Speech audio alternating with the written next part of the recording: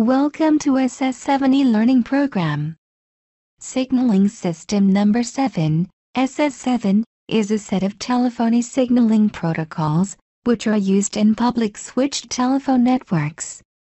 The main purpose is to set up and tear down telephone calls. Other uses include number translation, local number portability, prepaid billing mechanisms, short message service, SMS, and a variety of other mass-market services.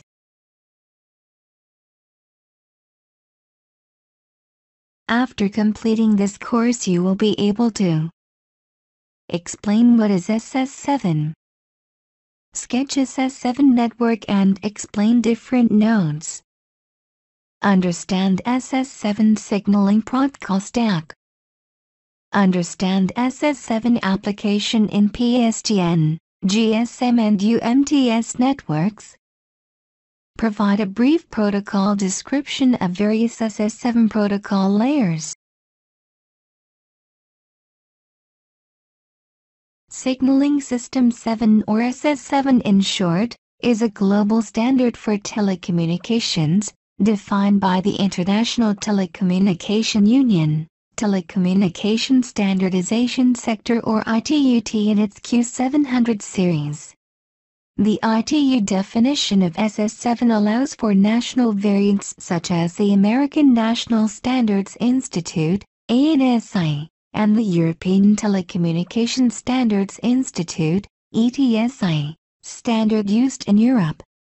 SS7 defines the procedures and protocols by which network elements in the public switched telephone network or PSTN exchange information over a digital signaling network to effect wireless, cellular, and wireline call setup, routing and control. SS7 implement out-of-band signaling protocols, carried in a separate signaling channel, to explicitly keep the end-user's audio path separate from the signaling phase. This is to eliminate the possibility that end-users may introduce tones that would be mistaken for those used for signaling. SS7 is also referred to as Common Channel Signaling or CCS due to its hard separation of signaling in bearer channels. As compared to in-band signaling, out-of-band signaling that is used in SS7 provides faster call setup times using multi-frequency (MF) signaling tones, more efficient use of voice circuits as they are used just to carry traffic, not the signaling. Support for intelligent network (IN) services which require signaling to network elements such as database systems without voice trunks. It allows for signaling at any time in the entire duration of the call, not only at the beginning. All nodes in the SS7 network are called signaling points or SPs. Each SP is identified by a unique address called a point code or PC. SPs have the ability to read a point code and determine if the message is for that node and has the ability to route SS7 messages to another SP. The three types of signaling points are Service Switching Point or SSP, Signal Transfer Point or STP, Service Control Point or SCP. The symbolic representation is as provided in the figure. SSPs are switches that originate, terminate, or tandem calls. An SSP creates packets called signal units. It sends signaling messages to other SSPs to set up, manage, and release voice circuits required to complete a call. An SSP may also send a query message to a centralized database, an SCP, to determine how to route a call, for example, a toll-free 1-800 or 888 call in North America. An SCP sends a response to the originating SSP, containing the routing number associated with the dialed number. SSPs communicate with the voice switch via the use of primitives. They have the ability to send messages using ISUP for call setup and teardown, and TCAP for database lookup protocols. Network traffic between signaling points may be routed via a packet switch called an STP. An STP routes each incoming message to an outgoing signaling link based on routing information contained in the SS7 message. An STP is a router and/or a gateway in the SS7 network. Because it acts as a network hub, an STP provides improved utilization of the SS7 network by eliminating the need for direct links between signaling points. Messages are not originated by an STP. If an originating SSP does not know the address of a destination SSP, the STP may perform global title translation, a procedure by which the destination signaling point is determined from digits present in the signaling message, for example, dial toll-free number, calling card number, or mobile subscriber identification number. Gateway STPs serve as the interface into another network. STP can provide protocol conversion and can also act as a firewall to screen SS7 messages exchanged with other networks. The SCP acts as interface between the telecommunications databases and the SS7 network. The SCP provides access to databases. The address of an SCP is a point code, and the address of the database SCP interfaces with is a subsystem number. The protocol used to access and interface a database application is TCAP. Signaling links are logically organized by link type, A through F according to their use in the SS7 signaling network. A link, an A, or access link, connects a signaling endpoint, for example, an SCP or SSP, to an STP. Only messages originating from or destined to the signaling endpoint are transmitted on an A link. B link, AB, or bridge link, connects an STP to another STP. Typically, a quad of B links interconnect peer, or primary, STPs, for example, the STPs from one network to the STPs of another network. C-link, AC, or cross-link, connects STPs performing identical functions into a mated pair. A C-link is used only when an STP has no other route available to a destination signaling point due to link failure. S. D-link, AD, or diagonal link, connects a secondary, for example, local or regional, STP pair to a primary, for example, Internetwork Gateway, STP pair in a quad link configuration. Secondary STPs within the same network are connected via a quad of D-links. The distinction between a B-link and a D-link is rather arbitrary. For this reason, such links may be referred to as BD links. E-link, an E, or extended link, connects an SSP to an alternate STP. E-links provide an alternate signaling path if an SSP's home STP cannot be reached via an A-link. E-links are not usually provisioned unless the benefit of a marginally higher degree of reliability justifies the added expense.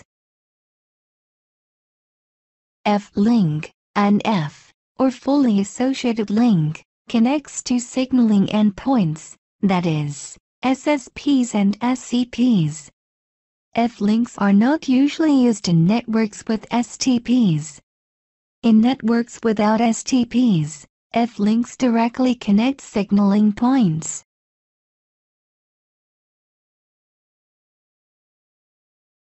SS7 uses the term levels when referring to its architecture. The term levels should not be confused with OSI layers, because they do not directly correspond to each other. With reference to the Open System Interconnection, OSI, 7-layer reference model, SS7 uses a 4-level protocol stack. OSI Layer 1 through 3 services are provided by the MTP together with the SCCP. The SS7 architecture currently has no protocols that map into OSI layers 4 through 6. TAP, ISUP, and TCAP are considered as corresponding to OSI layer 7. SS7 and the OSI model were created at about the same time. For this reason, they use some differing terminology. The SS7 physical layer is called MTP Level 1, MTP1, the data link layer is called MTP Level 2, MTP2, and the network layer is called MTP Level 3, MTP3. Collectively they are called the message transfer part, MTP. The MTP protocol is SS7's native means of packet transport. The term user refers to any protocol that directly uses the transport capability provided by the MTP, namely, TAP, ISUP, SCCP, TCAP, etc.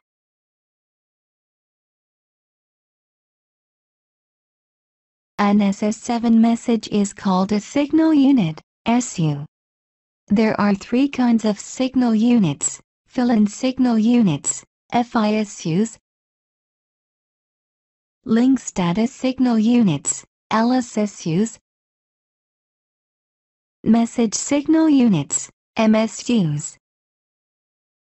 Fill-in signal units, FISUs, are transmitted continuously on a signaling link in both directions, unless other signal units, MSUs or LSSUs, are present. FISUs carry basic level 2 information only, for example, acknowledgement of signal unit received by a remote signaling point. Link status signal units, LSSUs, carry 1 or 2 octets of link status information between signaling points at either end of a link. The link status is used to control link alignment and to indicate the status of a signaling point, for example, local processor outage, to the remote signaling point. Message signal units, MSUs, carry all call control, database query and response, network management, and network maintenance data. MSUs have a routing label which allows an originating signaling point to send information to a destination signaling point across the network. In mobile systems like GSM and UMTS, more signaling capabilities are required to support non-call related signaling functionalities like measurements, handover control, user mobility, etc. Also there are additional network elements like HLR, VLR, Authentication Center, etc. To support these additional functionalities, 3 new protocol layers are introduced in control plane: Mobile Application Part, MAP, Base Station Subsystem Application Part, BSSAP, Radio Access Network Application Part, RANAP.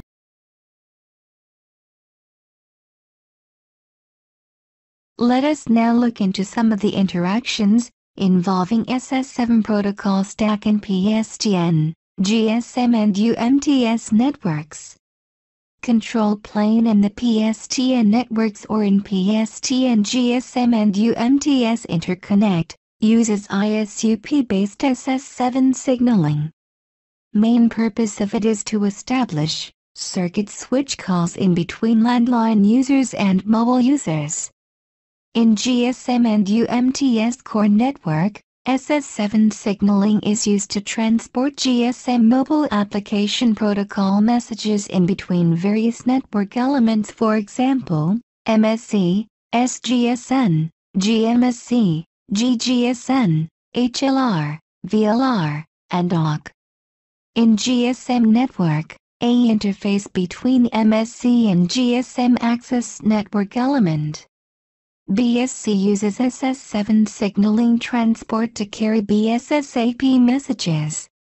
Since the mobile station, MS, and MSC have to communicate via BSC, there is a need of virtual connection between the MSC and mobile station, and hence the services of SCCP are also required. The summarized figure represent the various applications of SS7 in call control, database-driven application support and radio interface-related controls.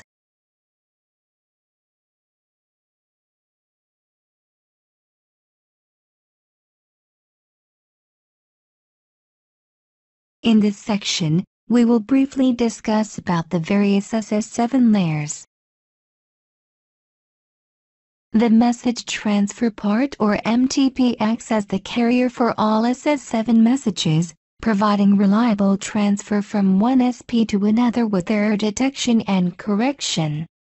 The communication is node-to-node. SS7 is built on the foundation of MTP, which consists of 3 sublayers. The lowest level, MTP Level 1, defines physical and electrical characteristics.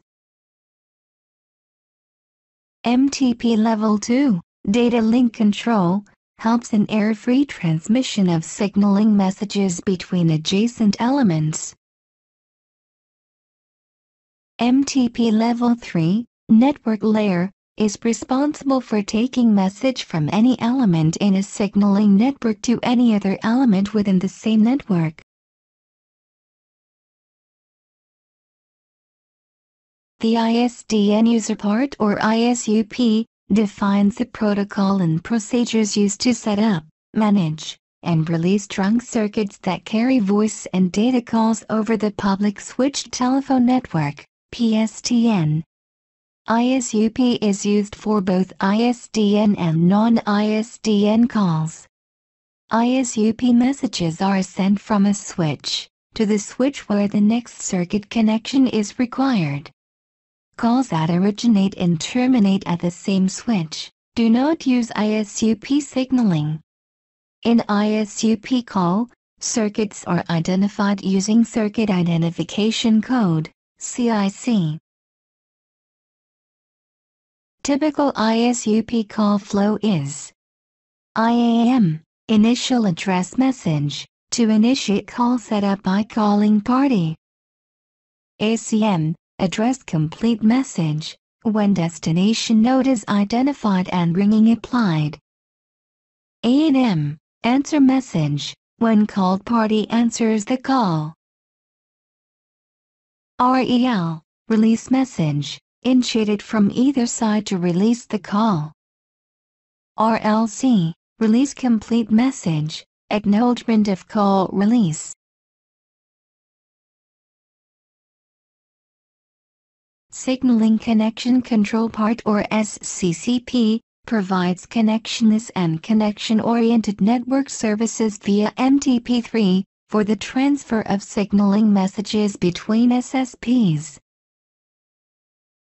SCCP provides more detailed addressing information than MTPs. While MTP3 provides point codes to allow messages to be addressed to specific signaling points. SCCP provides subsystem numbers, SSN, to let messages be addressed to specific applications at these signaling points. MTP transfers messages node to node, while SCCP transfers messages end-to-end. SCCP is used as the transport layer for TCAP-based services like free phone, 800/888, local number portability and roaming. SCCP also provides the means by which an STP can provide global title translation. Because an STP provides global title translation, originating SSPs do not need to know the destination point code, DPC, or subsystem number, SSN, of the associated service. Only STPs need to maintain the tables of destination point codes or SSNs associated with specific services and possible destinations. TCAP enables the deployment of advanced intelligent network services by supporting exchange of non-circuit-related information between signaling points, using the SCCP connection as service. An SSP uses TCAP to query an SCP to determine the routing number associated with a dialed 800, 888, or 900 number. The SCP uses TCAP to return a response containing the routing number, or an error or reject component, back to the SSP. TCAP provides a means for SCP to SCP communication via STPs. TCAP is not limited to database access, it is also used to invoke other features from remote switches.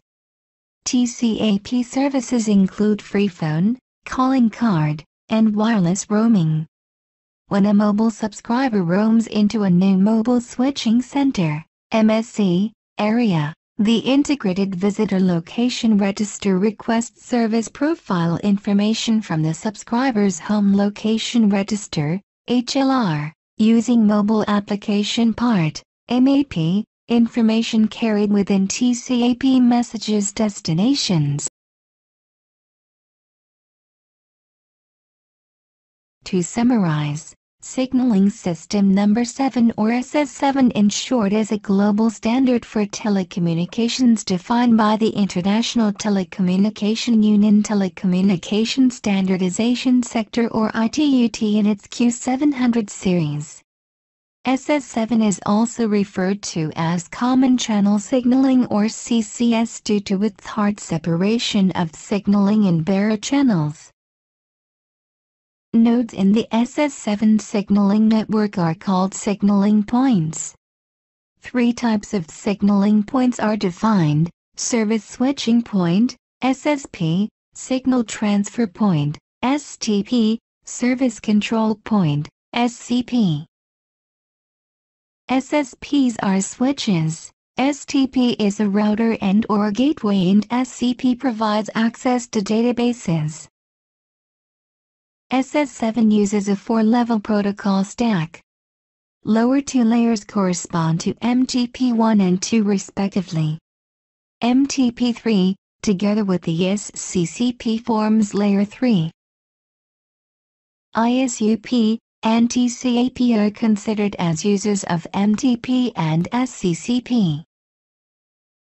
To support additional signaling functionality requirements of mobile networks, GSM and UMTS, 3 new protocol layers are introduced in control plane: Mobile Application Part, MAP, Base Station Subsystem Application Part, BSSAP, and Radio Access Network Application Part, RANAP.